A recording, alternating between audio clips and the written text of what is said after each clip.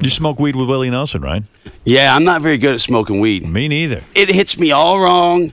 What did he say to you? He said, "Hey, Johnny, come on over here and smoke some weed with me." Hey, No, he doesn't ask. He just sits down and joints start going around. And how many hits did you take on that joint? Oh, I only took 2. And that was enough. Oh yeah. Imagine if you did like 10. I would be dead. I would pass out. You'd be dead. Yeah, there's been a few times people just smoke it and go boop.